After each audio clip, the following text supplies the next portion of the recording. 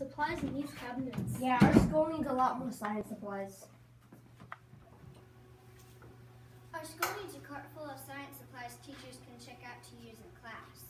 That's a great idea. What are some of the things that we could use in our science cart? I think we could use balancers, hand lenses, microscopes, geometries, and flashlights. Those are great ideas. What about magnets, rockets, and a model of our solar system? Let's start writing these ideas down to show our teacher. Okay.